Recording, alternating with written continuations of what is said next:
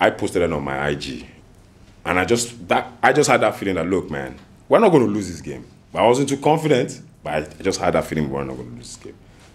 But it is what it is. Romero, that evil cannibal werewolf, deservedly got that red card, and that was the change for me.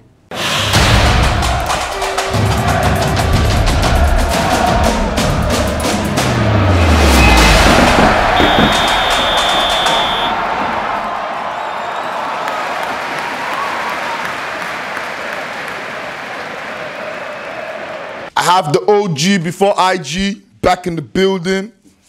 Last time he was in London with a 2-2 draw in the London derby. Today, he's destroyed Tottenham 4-1. Hat-trick from Jackson. Even if Tottenham were 9 men down, it's still 3 points. FX, what's popping? Popping it is. We won, and that's the most important thing.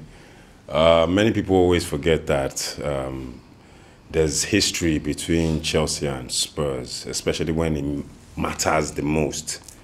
I remember that season Leicester won the league. They didn't have victory against us. And we disappointed them. I remember Eden Hazard doing that. Everybody wrote us off. Everybody thought we were going to lose. But I saw one post just before the game started by our former player, Rudiger. You know, and he just posted on his IG, I think, or on his Snap. And he just posted a 3-0 away victory that Chelsea won that game. And that was in 2021, I believe. You know, that was just 2 years ago, 2 seasons ago. And, you know, I posted it on my IG. And I just had that feeling that, look, man, we're not going to lose this game. I wasn't too confident, but I just had that feeling we're not going to lose this game.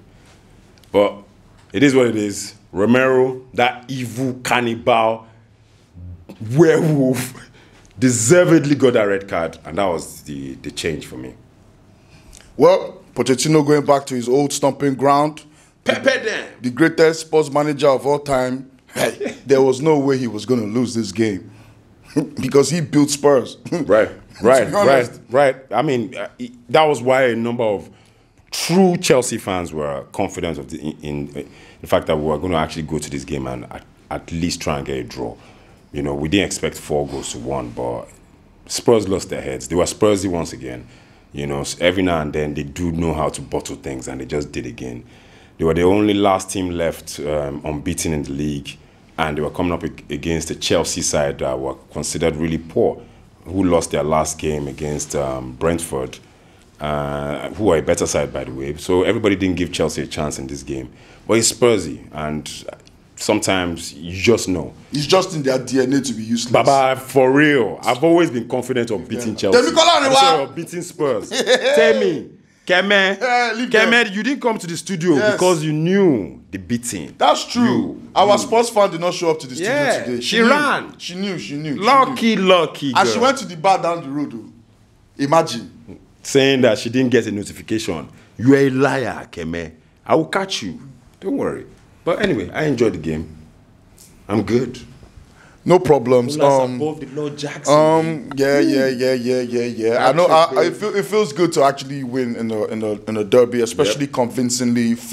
Especially with the tough season you guys have had, it must be like at least a breath of fresh air or a relief that you guys got this win over. And I'm not going to lie to you. From what I saw at Chelsea, and when we played you guys, Arsenal. When Arsenal played you guys, I saw in the first half, I saw a Chelsea team that could actually be very, very dangerous. Yeah. And we forget that these boys are kids. They have a few experienced players, but these boys are still learning their trade. They're still developing. So it's going to take some time. But we can see that Pochettino, what he's trying to do today. We saw that in the field. And I know you've always been a believer of Pochettino. You've said it in your Blues Brothers podcast. You've said it from your post-matches and your monologue that you've always been Pochettino. And today, he has proven you right. Absolutely. I mean, one thing a lot of us might also forget is that Chelsea hasn't lost any game yet against a big side. You know, we drew against Liverpool at Stamford Bridge. We drew against Arsenal too, which, I mean, can it be, you guys were lucky, you know, and of course, if not for your experience, we've also drawn now, we've also beaten Spurs now. Look, man, we just need to know how to take those teams that around us in the mid-table, and of course below us. That's where the points count. That's how you climb up the table. But for what I'm seeing, this team already has some sort of DNA that Pochettino has created, and we're seeing it the way we're playing. I saw what we were playing last season. We were horrible. This season, we're playing good football, but not just scoring. This was a very, very crazy game. At 2 men down with Spurs, 2 men down, we were still finding it hard to score. Spurs were playing a really high line. We were trying to play the ball, a long ball, but we were struggling, Kanebi. Eventually, because of tiredness, of course, we got the ball over the line, and Jackson was able to score a hat-trick. But this team is not yet there yet. So we should take it easy. Shout out to Raheem Sterling, though. I thought he had a very good game today. Raza. He actually stepped up, and, you know, he's always been a good player against Spurs anyways. Absolutely. Even when he was at Man City. So it's a good win for you guys. On to the next. I don't know who you guys have next. I think you guys are playing Man City. City next. Away from home or at home? At home. Hopefully you guys will win for Arsenal. I hope so.